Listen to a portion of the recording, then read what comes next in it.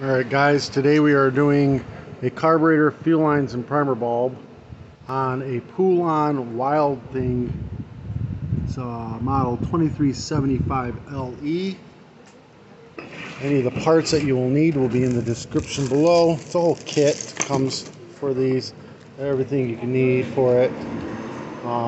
Fuel lines, primer bulb, carburetor itself, spark plug, air filter, gaskets, fuel filters, everything you need. It's everything you need to do this job is in this kit. I'll put it in the description below. Just click the link. Super cheap. I use them all the time and they work. So, all right. First thing we're gonna do: torque 25 or a flat screw. You've got one here, and one here. Take those three off. Remove the cover. Same with the recoil. You've got 1, 2, 3, 4 torque 25s. Take those off. The recoil. That way you can get to the primer bulb. Look at this primer bulb was replaced, but they didn't use the right one. It's supposed to be this one. It worked though. Whatever, it worked. Take two 8mm. Remove them. I'm gonna pull right off of here, but there's like a little tab that's right in here that kind of got to pry up first, like that, and then this comes right on out. So, go ahead and remove this rubber bit here. Comes right off. It's just a pain in the butt. You got to pull it off. Don't worry about where the fuel lines are. We're gonna replace them. So just rip them out of there, get them out of the way. You'll notice that they've got the thin fuel line from the left going under to get to this, and then the right one going under to get to this. I swap them around. Much better way to do it. I'll show you that. So now you're going to pull this choke arm up, squeeze the throttle, and pull this forward at the same time. It'll come right off those studs. Off the studs, you can turn it at an angle, and it'll come right off that throttle arm. And that was the line that was broken or leaking. It was the fuel line for sucking it through. That carb may work, but I mean the kit's so cheap, we're just putting it all new on. All right, so we're just going to go ahead and cut these lines, get out of them, get them out of here. No big deal, we're just getting them out of here. That one's got the filter. Cut it, shove it back down through. Alright, this one should pull right out. Most of the time you get these in there, the fuel lines are just crumbled in there. There's a gasket that goes right here. It's still on that one. We're going to leave that. It does come with a new gasket, but since that one's still on there, we're fine. The new gasket, if you use it, the little pinhole goes up. That's your vacuum port that runs your fuel pump built into your carburetor. Pop off the fuel tank cap, pull the old gas out, get rid of it. We don't want it. Reach inside with some needle nose, grab the old fuel line, pull it out with the filter, get it out of there. Then I'm going to use air, blow it all out, make sure there's nothing left over inside. Everything nice and clean. We're going to take the big fuel line, we're going to cut it into a point. I make a nice long point out of it, makes it easier to grab. Alright, so then we take and we push the fuel line through that hole in the back. You'll need to use some needle nose once you get it kind of started to just grab it and escort it on down into the tank. All the way down in, as far as you can get it. That whole length of cut part. And then you'll find it, once you got it in there, you'll find it sticking out the back side. Down in, see in the back corner, there's a piece of line. See if I can make it move. Oh, see it? That's it right there. You're going to grab that with your needle nose, pull it right out of the gas tank. Alright, and then we're going to go ahead and cut this fuel line off. And then we're going to put a fuel filter on that line like that. Pull on this line and pull the filter back into the tank.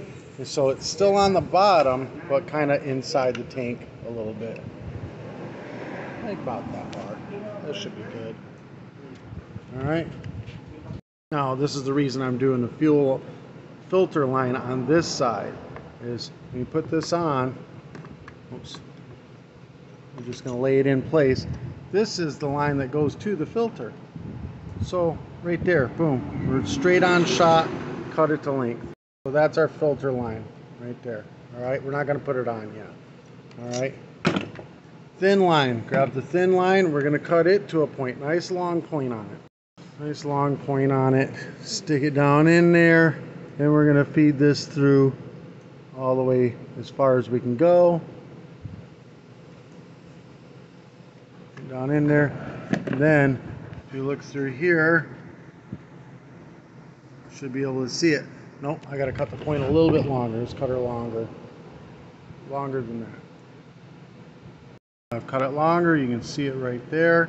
We're going to grab it with a needle nose and pull it just in about an inch is all we got to do. We're not really trying to, we're not putting a filter on this one. This is just a return line. Let me do it. So see, we've got it in there. Not connected to anything, it's just in there. All right, this is gonna go underneath the throttle. It's gonna go through this hole. This is the return line. That goes to the long nipple on your primer bulb. So cut this right about here. Go ahead and stab it on the long nipple. So we're gonna take the choke arm off the old carburetor. It's just you know, pair of needle nose, squeeze it, and it'll pull right out that side. I'm just going to push it onto the brand new. It'll just push down until it clicks, like that. All right, now we're going to go ahead and get the throttle arm hooked back up. It goes right in that hole right there, like so. And then you just turn it, sorry, like so. You just turn it in there, no problem. All right, so you're going to squeeze the throttle and line up the carburetor to those studs and push them on. Make sure you got that gasket, little hole up top. So make sure the throttle arm is on the outside of that nipple. Right here, it's going to bind up. Make sure it's on the outside, so you have to draw it back and push it down around. All right, fuel line out from under all this stuff. Get around here, stab it on. This is your fuel filter line, goes to this barb up here. Stab it on, get it pushed in there nice and solid.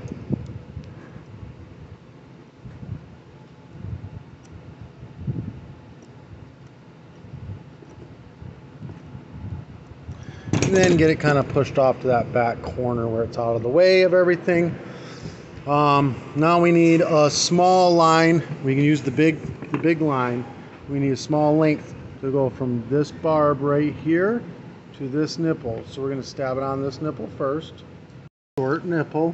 It's a suction. So it's going to suck fuel from the tank through the carburetor into the primer bulb back into the tank. Alright, so we're going to cut this to length where it'll fit on that nipple. Needle nose, grab it, get it down underneath there and stab it on that nipple. The choke arm rubber piece is in its place, like that. Alright, we're going to turn this thing on its side.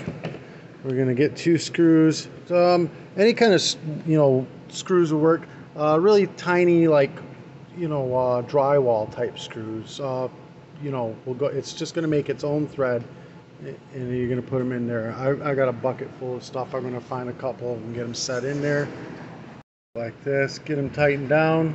Put the recoil back down on top. 4 bolts. And here they're torque 25s.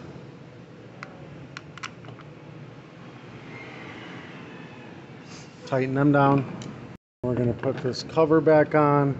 Remember, there's this little lip here. I'm going to get it kind of set down into there. 2 8mm nuts, get them on, tighten them down. Fresh gas, put on the gas cap. Prime it up. Make sure that this is priming. There we go, nice prime. Needs to be adjusted a little bit.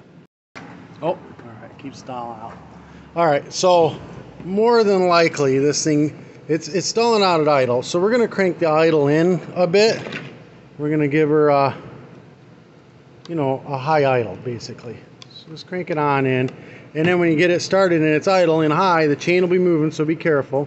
Just bring it out counterclockwise. The chain ain't moving.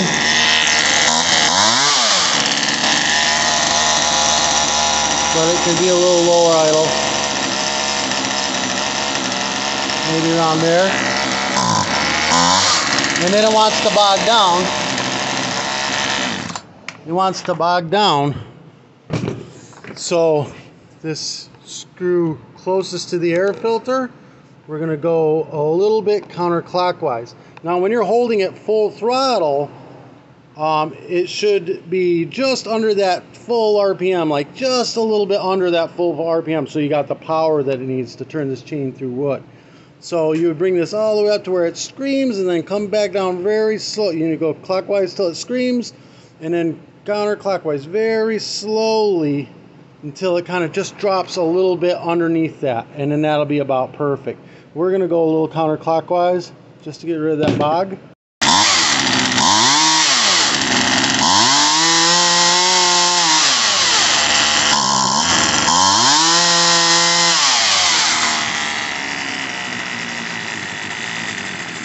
Plus, I'm actually very low. I didn't have any gas, so I'm probably sucking air at this point. Yeah, I'm sucking air. So we pretty much got her adjusted. Throw a little more gas in, do some fine tuning in on it. Air filter, pop it in there. Yeah, make me up bottle. Right here's oil, Robert. All right, and then this cover is going to go on. Oh nope, we got to jam that little rubber boot deal in there. It's a pain in the ass to get it in there. You'll have to use pliers and whatnot and just get it jammed in there and onto those bolts. Cover on, torque 25. Go ahead and tighten all three of those bolts down.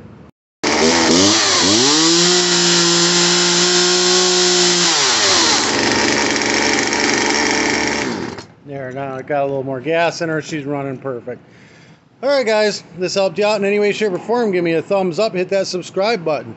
And all the parts will be in the description below. Just click the link. If you want to do any advertising on my channel, message me. I'll be more than happy to have you. Peace.